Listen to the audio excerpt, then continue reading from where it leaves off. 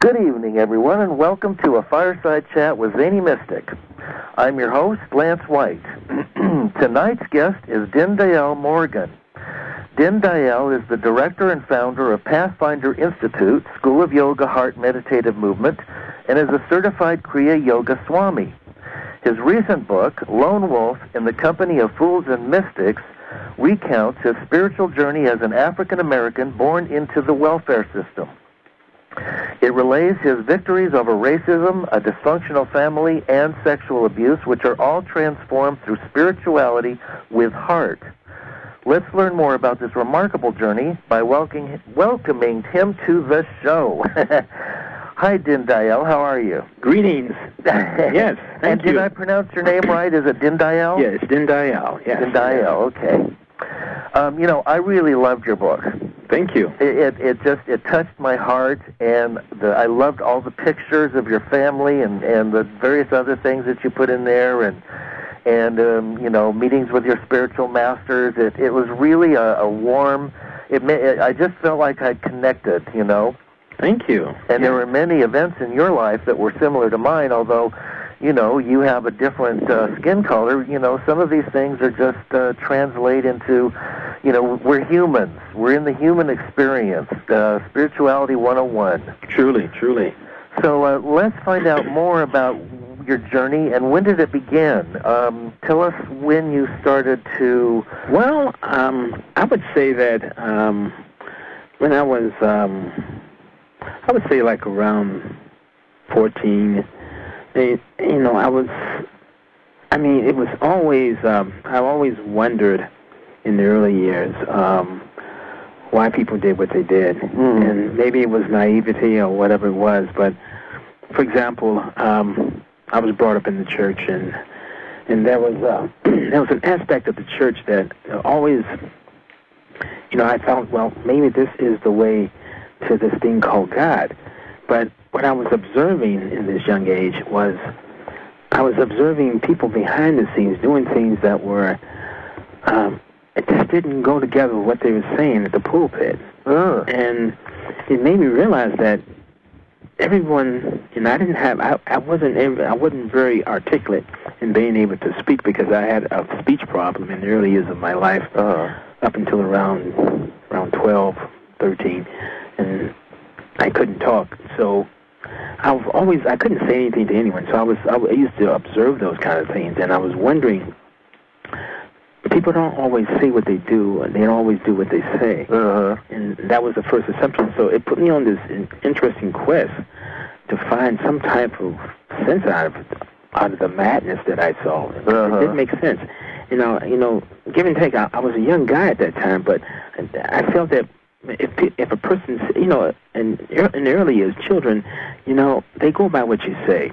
The minute you start lying to them or you say things and you don't follow through with them, they begin to develop their own way because you're the first impression that they see in the early years. And my mother, she, bless her soul, she did the best she could, but at the age of 16 she had me, and my father, he didn't really know how to be present. And so it sort of gave me this whole thing of, I need to find some kind of answers. And I had the opportunity. I could have went totally the other way, and really got involved with the law of crime, but I did not. I didn't totally go into that arena. Good. So, and then as time progressed, I started to look at actually other aspects of more so the teachings and different teachings and the questioning, the whole the thing behind fire and brimstone and the fear tactics that was used to get you to believe, and that didn't make sense either. There was something about it, and I couldn't really say much because I would probably get slapped down if I questioned anything too much. Yeah.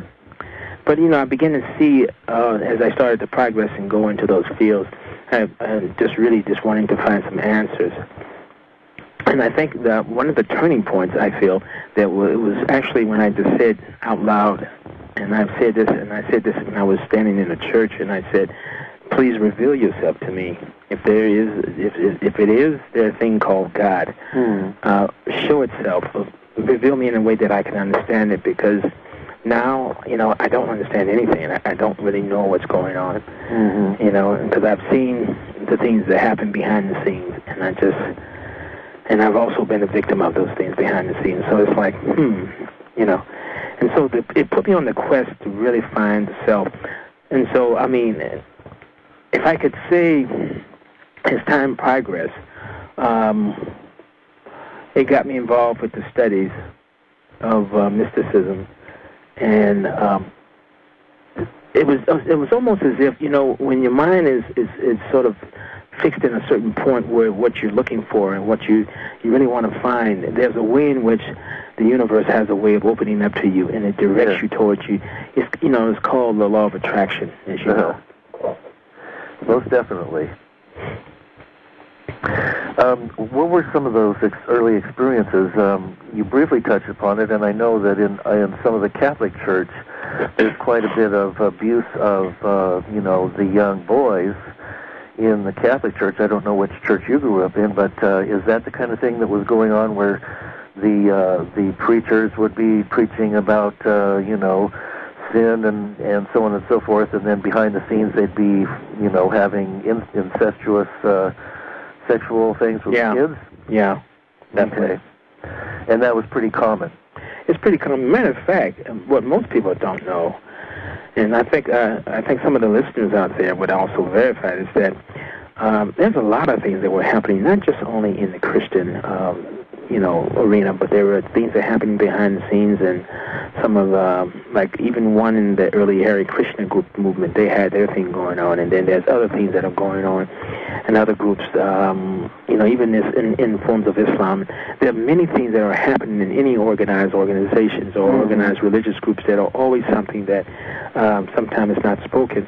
And then you even find these certain things that are sometimes in ashrams. And people say, "Wow, ashrams!" If it's not properly structured and it's kind of loose, you can, anything can come up, anything can happen. Oh yeah, I've heard that, and it often does. Definitely.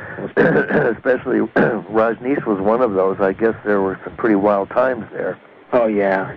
Even the esoteric school that I was involved with, I didn't find out till years later. We were studying Gurdjieff and Ouspensky, and that I didn't find out until after I'd left that the teacher was seducing the young men and their sons, and blackmailing them into forcing them to have sex, or else they'd have to leave the school. And the impression was that if you, in a school, you have a possibility of evolving and being spiritual, and if you leave a school, you're dead. So that at that point, I think a school becomes a cult. Yes, it does. And I think most of them are cults anyway. Yeah, but here's the thing that, Lance, that most people don't. I mean, we're talking about a subject that is very secret and hush-hush, and because we're bringing this out like this, there's a lot of people out there that are listening that really can relate to this. And I feel that it's time now to really get it to the forefront and forgive, let go, and move on. Yes. And I know it's easier said than done, but there's a way in which there are certain things that have happened to one's personal life that is actually a signpost. It's a way in which, okay, I've been through this. Now, how can I use this to help others? Right. How can I share this with other people that this will not happen to any young people? Because one of the most traumatic traumas in those stages when you're young like that, it takes, you don't really understand. So here you're going through life, and you're going through all types of unnecessary traumas and dramas, and you need therapy. Definitely. Yeah. So what do you recommend? I mean, how can people who have had those traumatic experiences begin to heal them as part of their spiritual path? I think I've felt, and this is one of the things that I have observed over the 40 years of teaching, is that one of the things that is more prevalent is this thing called movement. 75 to 80% of all communication is based upon body language, and the rest is based upon tonization, how people use words. Now, understand the nature of the body language: wind, water, ground, fire, space. I'm using principles based upon the shamanic. Now, in Ayurvedic, we talk about Vata, Pitta, and Kapha, but they still use the same elements. But from this standpoint, this is more of a shaman point of view, which is more, people can more grasp the concept. And so when you look at wind, water, ground, fire, and space is just the thing that holds all these things together. You start to look at, what element am I? How can, once you, what you do, we go through a certain specific movements, which takes about 5 or 6 minutes. And as you go through that movement, you begin to relate to the type of element you are. And as you go through that element, one of the things that you do, you know how you begin to realize how you hold on to elements. I'll give you an example of what I'm saying. One of the things is this: if the listeners out here, if they relive an experience, a very traumatic experience, notice where they feel it at. When they feel it, because a lot of us hold what we call traumas or past pains in certain parts of our body. Some people, when they get really traumatized, they relive an experience. Some people's stomachs, they get very nauseated. Oh, that's mine. Yeah.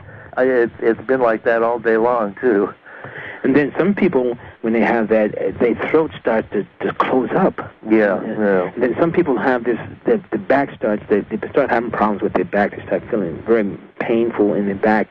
And these are actually areas, it's called cellular memory, where we hold on to those particular traumas.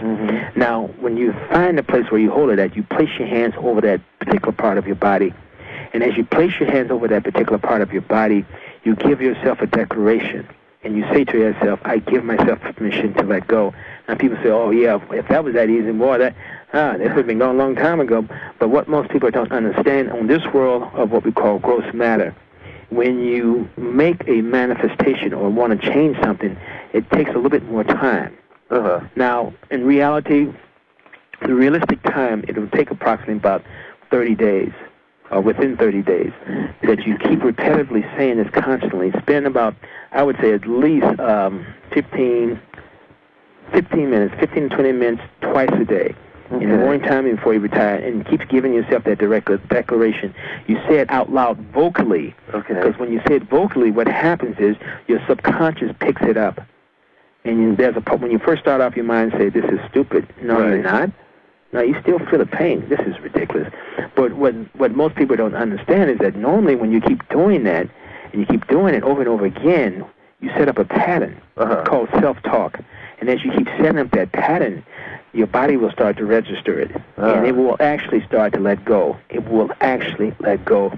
And you'll find in between those 30 days, as you touch that area of your body and give that declaration, I give myself permission to let go, something within those 30 days will lift, as if something was lifted off your body. A heaviness will leave from that area. And I'm telling you, it works. It's one of the most powerful techniques. Well, I'm going to try that because I just I just was involved with a situation, I won't go into the details, but where I had an opportunity to be a victim, and where there was I was lied to or manipulated, and it's a very unpleasant feeling. So, I carry all that in my stomach, because my empathic skills always warn me through my stomach. So I'm going to try that for 30 days and see how that works, because it's so simple. Definitely. And I have heard that these things work, but you need to consistently do it for at least consistency. That's 22 one of the key. Or 30 days. Yes. Another question: what advice do you have for those who might be in dysfunctional homes? Because let's face it, there are a lot more dysfunctional homes now than there are normal homes, or living in poverty. And how did you work through your situation and not become a victim? How did you work through your victim consciousness? One of the things that I did, I woke up one day, and not so much as woke up out of a sleep getting up, but as I was walking through life, something dawned on me. And what dawned on me is that none of this stuff was making sense that I was doing. I was, I grew up in the welfare system. My grandparents were in the welfare system. My mother was in the welfare system. I was in the welfare system. So it's like, why am I doing this? I asked the question, why am I subjecting myself to this?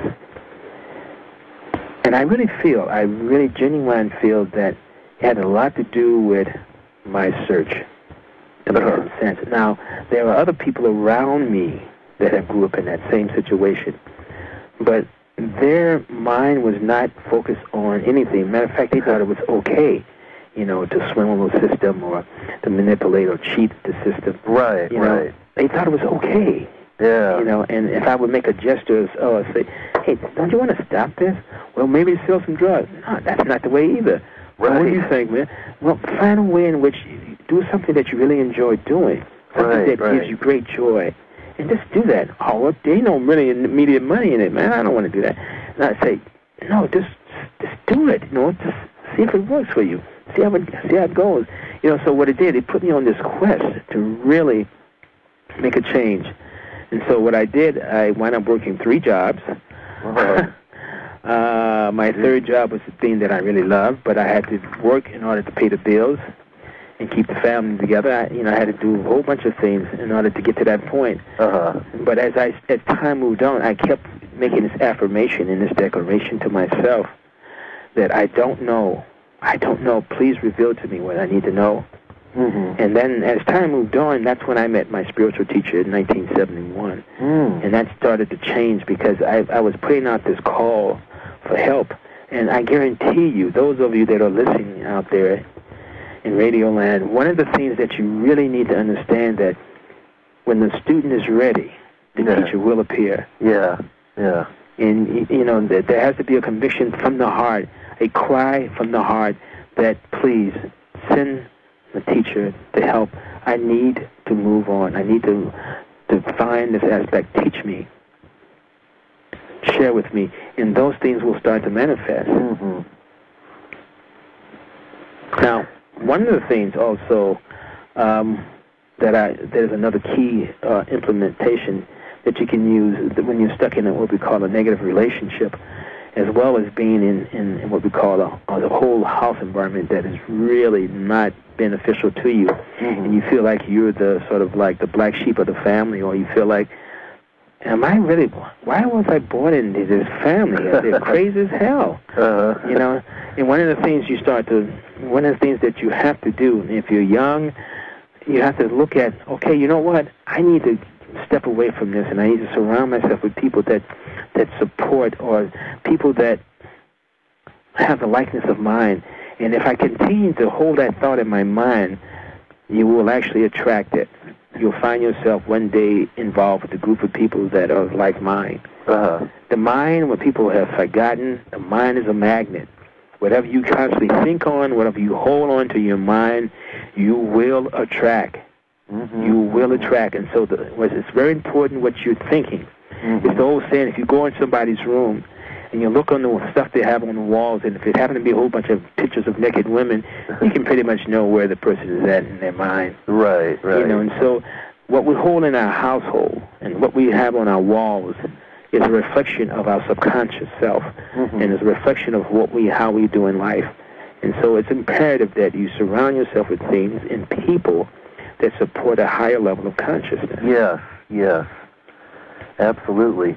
Now, in 1971, when you met this teacher, what path did he follow, and what did he recommend for you? What kind of teaching did you follow initially? Well, initially it was Kriya Yoga, but prior to that I had several teachers. One was very unusual. He was, let's put it this way, he practiced the dark art. Oh, really? Yeah. Oh, and danger, Will Robinson. Yeah, I really didn't put too much in the book about that because that would take. I've met people who practice that, and it's really scary stuff. I know, and he was very much in that particular order. Things that I saw him do. Oh. And he took me in and sort of worked with me on that, but that was a very short aspect of time. I mean, it lasted for several years. And I learned a lot about what people can do and what they really can't do. And that was one of the early years of training from that thing, and I left that because it just wasn't, I felt it just wasn't right. Yeah, yeah. So I moved on, and there were several teachers and things and people that owned it, but the major teacher was the teacher that I met and through the Temple of Kriya Yoga of Chicago. His name was Goswami Kriyananda, and his teacher was Shelley Trimmer, and Shelley's teacher was Paramahansa Yogananda. So I come from that particular lineage. Oh, wonderful. And that's where, that's where I really began to study. Even then, when I first started off, there was a way in which the teachings really confronted my fears, and it confronted things that I didn't want to look at as I was walking and going through it. Prior to that, I had started martial arts back in 1966, and I became very efficient, in that field, in kickboxing and the whole concept, but when 70, it changed a whole bunch of things in the way of how to look at the fighting aspect, and I still kept the martial science back. I still kept that together. People often would say, well, you're doing this yoga and you're doing this martial arts. Isn't this in contradiction? Ahimsa? Nonviolence, and most people don't understand we're all soldiers in a battle. It's not so much as what you're doing, it's your intention behind why you're doing it in the first place. And so I began to realize the balance, and I kept the martial, but I started looking at the balance of the martial science and how it fits in, and how, the intention and energy and movement plays a major role in how what's going on internally from a microscopic level inside of our bodies, because we're constantly fighting what we call antibodies and other things that are going on, foreign things that are not really conducive. It's called the immune system. There are cells that are dying and rebirthing again, and if they don't defend you, you're in trouble. And so on that small scale inside of our bodies, what do we make? Does it really make that much difference in what's happening on the outside? Because there's a lot of things going on the outside. Every time you step out the door, every time you turn on anything or look at anything, there's always someone or something that's subliminally programming or sending something to you or selling you something or tell you how to look. Because we're living in a world of images. Yes, you're right about that. Oh, by the way, those of you listening to this, you can always go to my website, PathfinderInstitute.com. That's PathfinderInstitute.com. You can also call me, if you wish, at 925-695-3121. That's 925-695-3121. Good. And you work with clients today, yes? Yes. And how do you work with them? Are you teaching some of the mixtures of the various spiritual pursuits, or is it more the martial arts side, or a little bit of all of it? It's a little bit of all of them. Well, I'll give you an example. Some of my major clients that I'm working with now is people with addictions. Okay. Oh, good. Because I had a problem. I worked through my addictions years ago, so I know this is a very big area. Definitely. How do you do your work with addictions? When you're working with addicts, one of the things that most people don't quite understand is that because of their drug addiction, whether it was meth or whether it was cocaine or heroin or marijuana, whatever it may be, one of the things that happens when the long-term addict is using, there's a way in which they leave their bodies. They constantly are altering their consciousness and either shifting down into the lower astral or somehow shifting into a place where they start to see things a little differently. Because of the long-time usage, they develop what we call, in some ways, a thin skin. Their level of sensitivity they begin to feel. Now, based upon the type of usage of the drug that they're using, there's a way in which either something starts to deteriorate, something starts to really affect the body in a way where either they become paranoid or either they become physically ill. Things start not working as well. Right. But my point is this: is that what happens is they become very astute. They may not be able to be articulate in explaining what they're feeling, but they do it. Just like when I'm working with youth. When I'm working with the youth, it's very, very beneficial because they can feel where I'm coming from. I don't have to use a whole bunch of words. And so when I'm working with people in addiction, I use movement as a key, based upon Miyamoto Musashi's work, Book of the Five Rings, and it has to do with the elements. And I have them go through the elements and feel aspects of himself. I incorporate the principle of the posture, and as I hold the posture, I move them in from what we call a therapeutic point of view, and ask them, okay, notice what you're feeling while you're holding it. Notice your breath. Is your breath steady? Notice how much you inhale and how much do you exhale. See if you can keep it even from that point.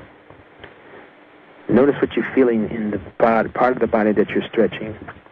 Now, touch that area, relax into it, breathe into it. And just have them just to be in the present moment. And then from that point, I take them to a series of movements that involve what we call fear, moving past the fear, and ask them, okay, I want you to relive an experience of using. Now, for some of them, they're terrifying. I say, if you don't feel comfortable doing that, you let me know, but I'm here and I can give you something to counteract it. And I have them go through a experience when they want to use. And the minute, because the body is programmed, it's pre-programmed for the years of usage, some people start feeling in parts of their back. Some people, their hands start to sweat, literally sweat, because they're getting ready to use. Okay, I said, now, stop for a while as you're holding it. Intensify it to a point where you feel like you can actually go use. Now, while you're feeling it, notice everything that's going on. And what I do, I give them a series of what we call acupressure points that I tell them to do to themselves. Like, for give you an example, push your tongue against your teeth. And as you push your tongue against your teeth, place your left hand underneath your right rib cage and hold it there. Now, it varies from one person to another. And because I'm an intuitive, what it is, I feel exactly what they need to do in order to counteract that particular movement. Now, in some cases, they can tell them to put their both hands in time, right up underneath the sternum and push it in there, because a lot of times, a lot of the trauma they take place, and when people get into that place of trauma, they start to feel it in their tummy. And so what happens, if they can push against those nerve endings that are in the aspect of the tummy, they can neutralize a lot of the triggers, and combined with a certain position of the tongue, they can actually alter it, and it can soften the usage. And so those are some of the techniques, but see, like I say, they vary from one person to another, but they're always 99.9% correct. What is the most common drug that seems to be abused today that you see with your clients? Well, I would say meth. Yeah. Meth is it's a crazy drug because it also stems and it gets into violence. I mean, all drugs can leave it that way, but meth is it screws around, and I mean, all drugs can mess with the gray matter in the brain. Right. But meth has another, it does something else. It really is. Those are one of the things. And then cocaine, those kind of things like that. Yeah. Now, what about overcoming other aspects? Like, there are some very common things that we're going through now, like depression, anger, and fear. What kinds of techniques do you use for overcoming those? One of the things that you can do is called this is the term they use for it is called the warrior approach, and you face the fears by standing in the upright position, and as you stand in the upright position, slightly bend the knees, and as you slightly bend the knees, go into the mind. It's called time travel. Time travel is called memory, because we all go back in time and we go to different points of experiences and relive the experience of that fear. Just relive it, and as you relive it, notice where you start to feel it, in what parts of the body. In what parts of the body do you feel it? And you just sort of stay there and just notice what. Now, for some people, my experience with most people is they are so what we call conditioned to cover it or to block it. It's very hard for them to get to that place. Very hard, unless they actually physically in the experience itself. But what most people don't really understand is that basically the experience is really going on in your head, and the physical aspect is just it's almost like a mirror being reflected back to your thoughts. And I think most of us know that if you think or felt long enough of an experience, you will actually start to feel it like it happened yesterday. Yeah, yeah. And so while they're standing, have them go through that. Now, one of the most advisable things to do is in front of a mirror, because most people don't like themselves. In our culture, everybody's trying to be somebody else. Yes. And so the first thing is self-recognition and self-love of the self, not to a point of this pure ego, but from a point of view that you are part of creation. You're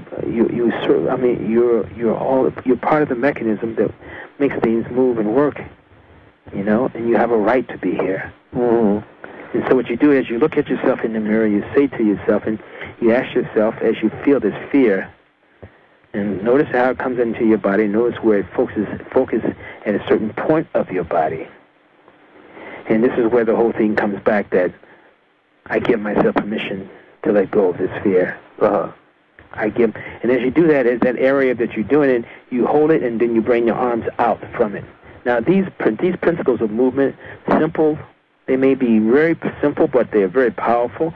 And these are the principles of movement psychology. What I have observed in the past 15 or 16 years is that movement psychology has a powerful impact on purging and getting people out of what we call the deep level of their subconscious. It's a very powerful practice. It's one of those things, and usually these types of movements you can also find in Feldenkrais and Alexander techniques. I'll use the term ATM, awareness through movement. There is something about the human body that we are missing here. I see so many people that are in the spiritual practices or ashrams and everything, and everybody's trying to leave the body. And the question is, how can you leave that something that you need to master? The old ones, what they have forgotten is that they said in the early practices that learn to master your physical form before you move into the aspect of spirituality. And people, they keep doing the opposite. They're running away so much from themselves, and they think that by going into those places that, okay, it's great, until all of a sudden they find out that, this stuff is here and here. Oh, my God, I got to move on. And they keep running away from themselves. So the major objective is to really master yourself. So doing that technique and doing it in the mirror, and just giving permission and opening the arms up and saying it with declaration, with consistency, it changes. In your book, you mentioned the 4 key principles of real happiness. Would you like to talk about that? Yes. Do you have it in front of you? I don't have the 4 principles in front of me. I might be able to find them, because one of the key principles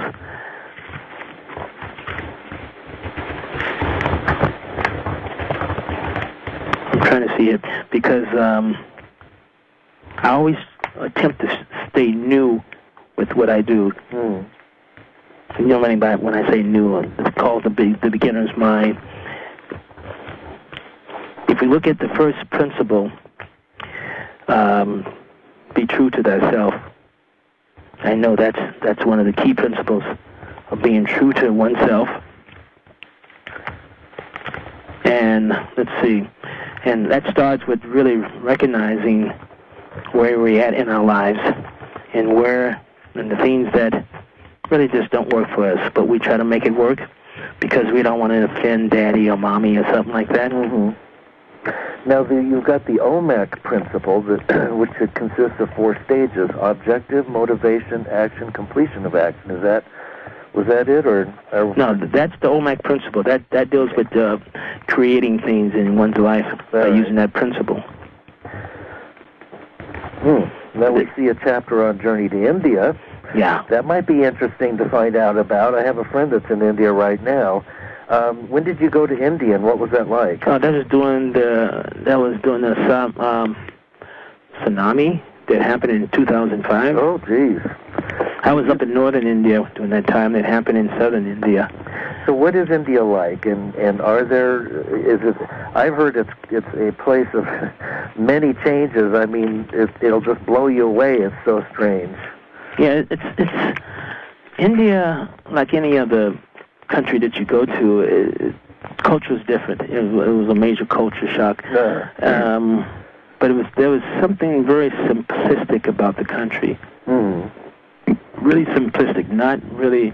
I mean, there are certain areas that you would go to. There are the rich and the real poor, and we're not talking about the kind of poor we see in America. We're talking about this dirt poor, you know, and literally dirt. Yeah, but it was I learned a lot about people, and one of the things I learned was what we call the principle of the Baker's dozen effect. And the Baker's dozen effect is this. It is said by the old ones, and it's said by those who know the order of things, that if you want to have a successful company, always give 10% to charity, give 10% some way, or 5% in a way to helping others that are less fortunate. Oh, I agree with that. And I mean, what was very interesting about the Baker's dozen effect was basically that when I went into the marketplace, and even though I couldn't really speak Hindi and any other dialect that much, each time that I would buy food or something like that, they will always give me something a little extra. You know, and I remember going into the marketplace and they'd say, "Hey, have some tea. Oh, come. I mean, if they didn't like you, they wouldn't care to deal with you. Just like move on. You know, but their way was like, "Hey, have some tea. And sit down and have tea, and we would talk." And there was a way in which the human factor was always a part of their business. You know, the Baker's dozen is that I always give more. I give them more. You know, I give them 13. Here in America, you get 11. Right. You know. Right. Or less. Or less, yeah. And so what people don't understand, that type of mentality, what it is the customer. There's a saying that the corporate guy told me. It's like, you know what? I believe in the old way of treating customers the way they're supposed to. What we have now is a problem in what we call public relations, where people they have very little patience with you, and they give this. And sometimes when you're in their presence and they're working with you and trying to sell you stuff, their interest is not in you, and so we can't have that. He was saying that in order for us as a company to really be productive, we really have to learn personal relationship. We must understand the nature of people. We must serve the people first before the money. Absolutely. Absolutely. It seems that it's about making that personal connection, and that's what, you know, ultimately brings in or makes success. Definitely. But if you're focusing on the end result and the money, then the people don't matter to you. And people are not stupid. They can read. They can read where you're coming from. And it's like, yeah, okay, guys, yeah, all right. You know, and it's like you just can't do that. You know, it's not. We are human beings. And one of the most virtuous things that we can do as human beings is to love and respect each other, even though we may not agree with each other. You know, we can still respect each other. Absolutely. I love this picture of you standing in front of the Taj Mahal. Did you go inside there? Oh, that's a beautiful place. Is it? Beautiful place. What's it like? I mean, what was your impression when you walked in through the front? I felt, as I was approaching, it was almost something out of a storybook. Really? It's like this place has a tremendous amount of energy and history, and the walls have a certain vibration to it. The way that they had it cut off inside, there's certain places you can only walk to. Then they had sort of wide mesh around just to protect you from going any further and down into the cavern, the basement or whatever. Right. But the inside of the walls, these walls were reconditioned, some of them, and then there's other pieces that are just there ever since that place was created. And as you walked the marble, there was this awe of this person committing himself to dedicating this, the love that he had, and just sort of spending years and years of developing this. And it was an interesting place because I saw so many people. This is almost like it was like a mecca where people would come in, and I saw a student and a disciple there that he was teaching his young disciple, and I heard him happened to hear him talking briefly about the whole aspect of this place and the energy of it is, and and it was just a place of awe, because it's some people call it one of the seven wonders, because it has this mystical, this majestic aspect to it. Just something about it that the ground, it's kind of hard to explain these things in a way, because it's almost like trying to say it in Chinese or say it in Hindi, and people are not really understanding it, and so it's like, wow, that sounds so beautiful, but when you're there, there's an experience of it that it's just something that you won't forget. Magical and mystical and spiritual. Definitely. Yeah, that there's much more to it than you feel. The vibes of maybe thousands of years of energy that's gone into that. Definitely. Yeah, it's a beautiful place. So let's see now. What else do I want to ask you about? We didn't get the four principles, but yeah, we didn't get those. I couldn't find that one. There's a few questions in your book that you've discussed a little bit. What's your impression of today's human beings based on your years of experience?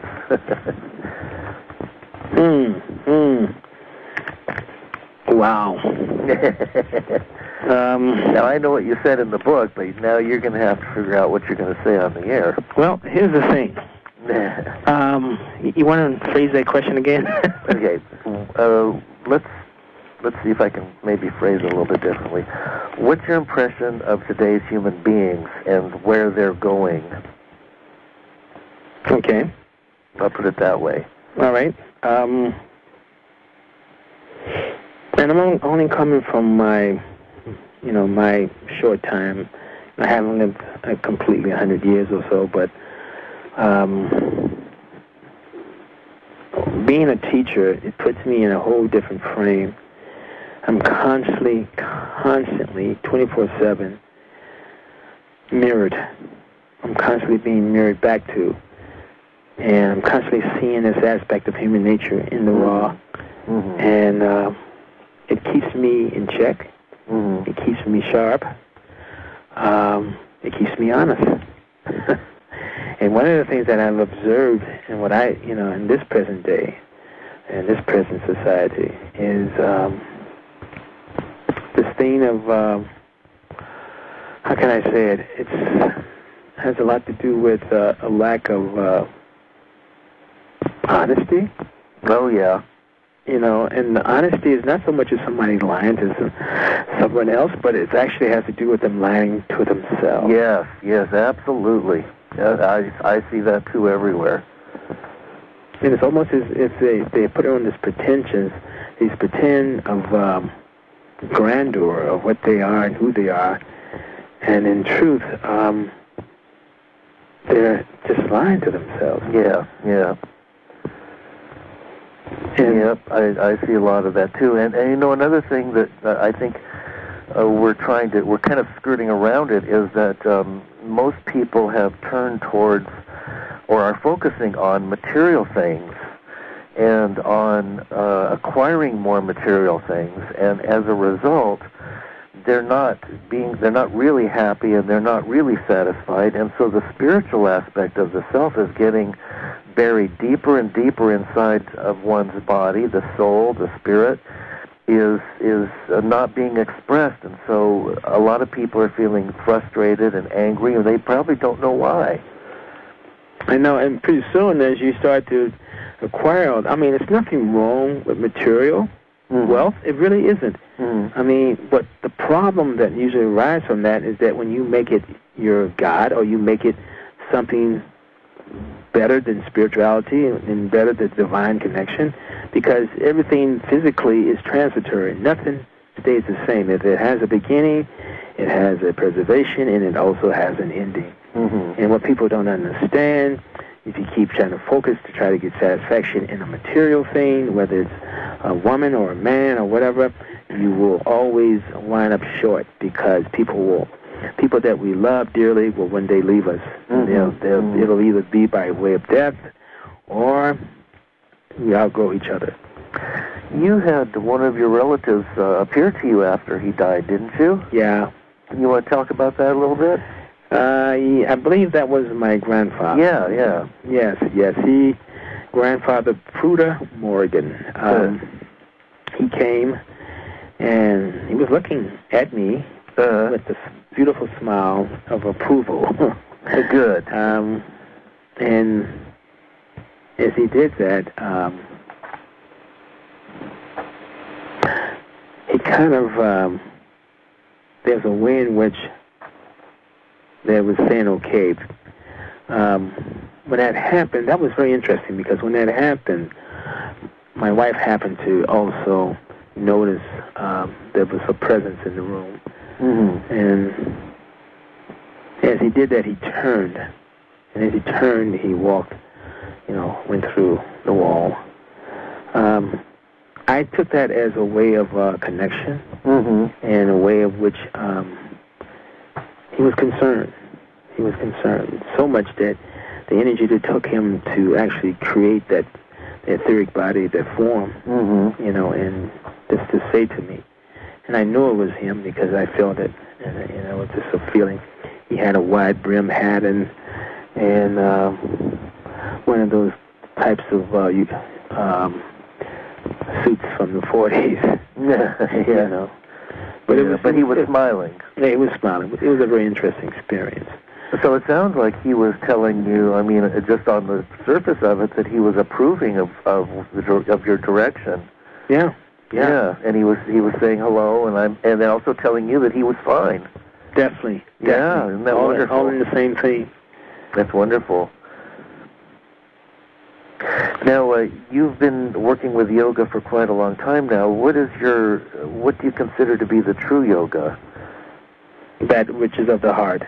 Oh, wonderful! Yes, of course. And that can be many different systems that may have that. But if there's no heart in it, and it's just all superficial, a bunch of circus contortions, it's one thing to do a posture, tragasana, or triangle pose, and do it with such perfect skill. It's another thing to take the yoga and use it in your personal life to deal with all types of adversities. Most people, it's easy to teach a person how to stand on their head, really is. Mm-hmm. But one of the most difficult things is teaching them how to stand on their own 2 feet. Mm-hmm. And so because of the commercialized aspect of yoga in our country, each time you pick up a magazine, it's always some thin, anorexic-looking female, blonde, blue eyes, always showing the image of this is what yoga is. And so most men think yoga is for women, when in truth it was actually designed to work with men in the early centuries. Wow, I did not know that. Because they were the ones that, needed really. Most people in many, many centuries ago always felt that women always had a connection.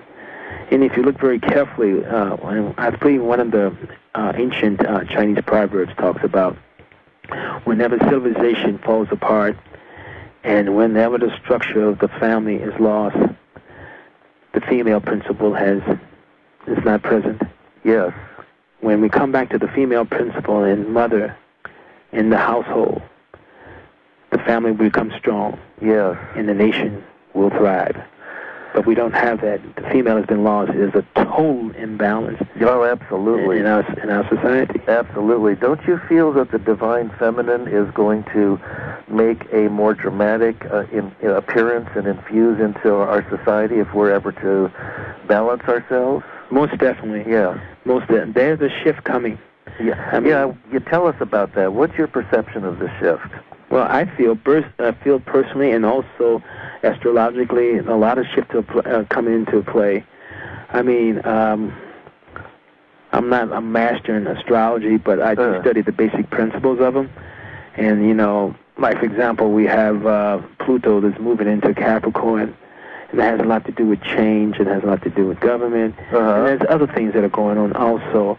I mean, but if we look at the things that are happening right now in our society, there are certain symbols, because life is always speaking to us from a symbolic point of view all the time. And some of the symbols that we've seen that we've seen an imbalance of the power in our country. And it's dominated by men that are not too well. No, they're not. You know, and so there's a way, there's almost in a way that the female voice has been silent. Yes. And they have not been able to speak out or bring a sense of balance to this, or say, look, stop for a while. Look, you're really going in a place where it's going to create more anxiety, more pain, more hate, more hurt, and more death. And so I feel that as we move in this aspect of society, there's a way in which we have to look at, we have to honor the female principle. Absolutely. Absolutely.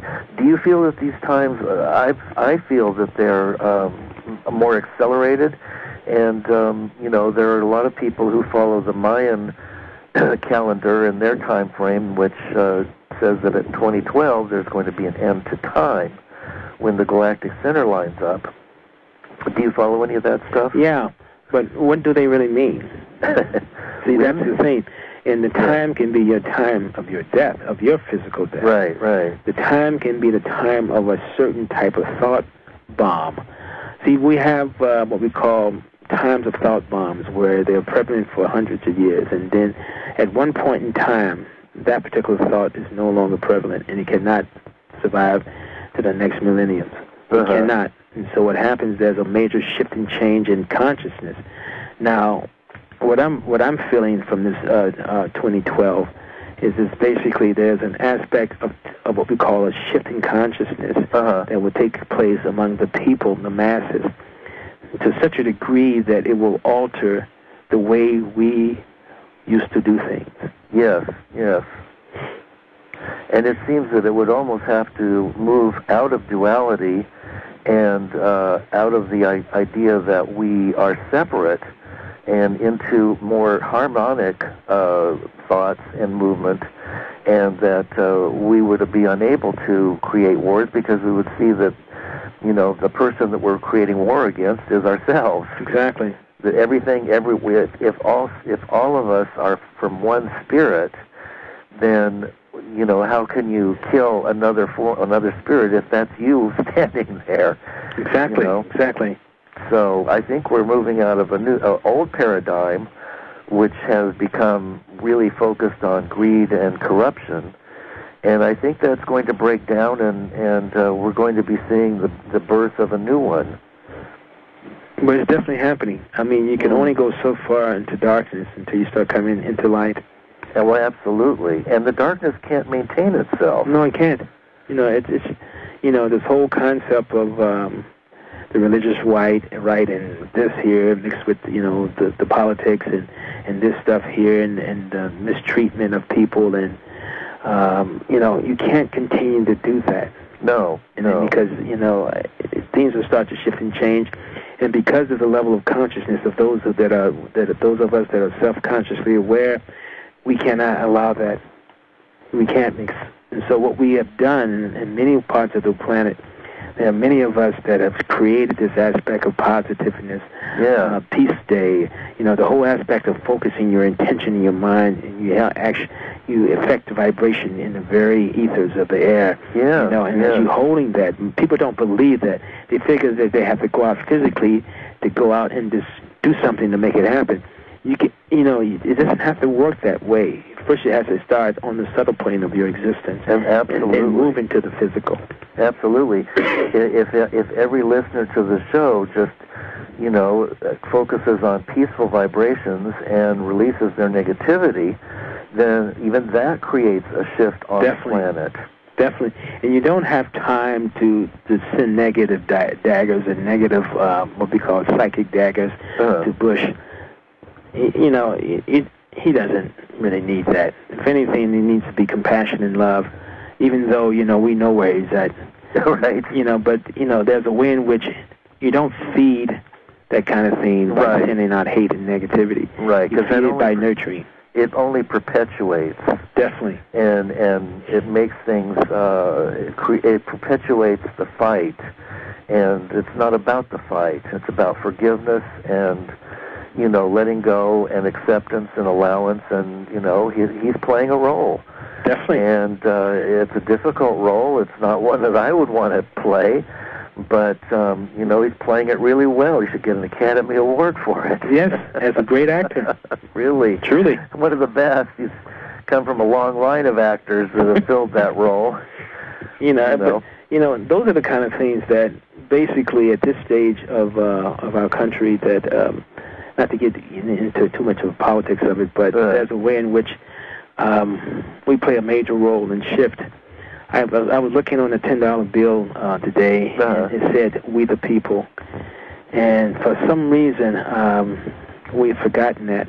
Yes. We have to come back to we the people. Yes. Because it is us that make this government.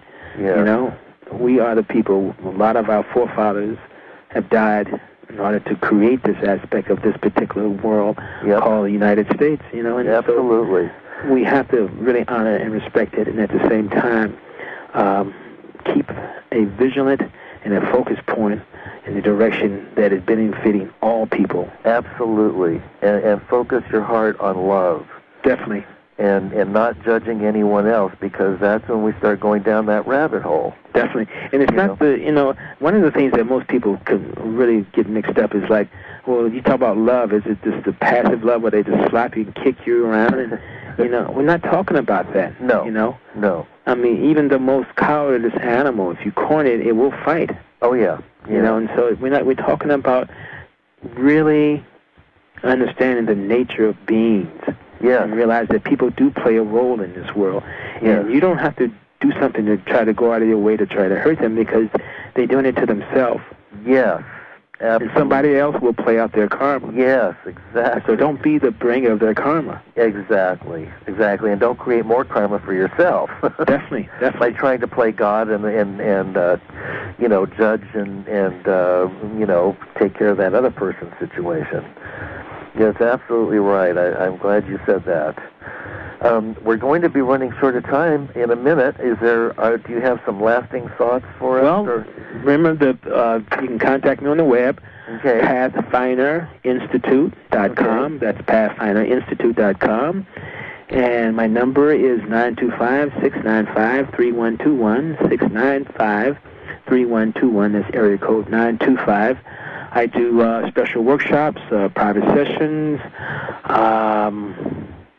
And my old motto is this, that you got to have heart.